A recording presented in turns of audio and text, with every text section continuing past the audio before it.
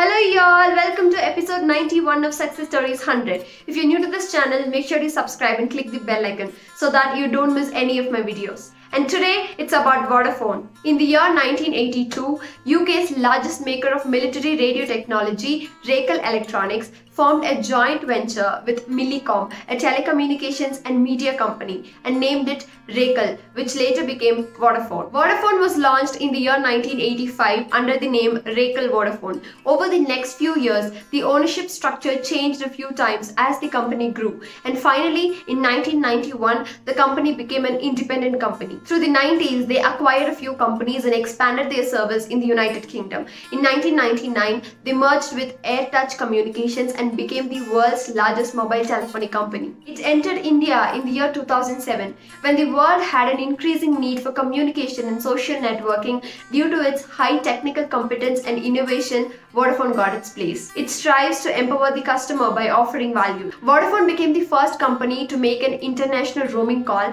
and it was also the first company to offer internet service on the move with Vodafone Live. Also, other innovations like Vodafone Money Transfer Service was also successful. Vodafone was also criticized for poor customer service, communication blackout, breaches on customer protection rules, etc. But they faced everything and stood strong. In India, when Reliance entered the telecom industry, all the other competitors faced a huge loss and shut down their business.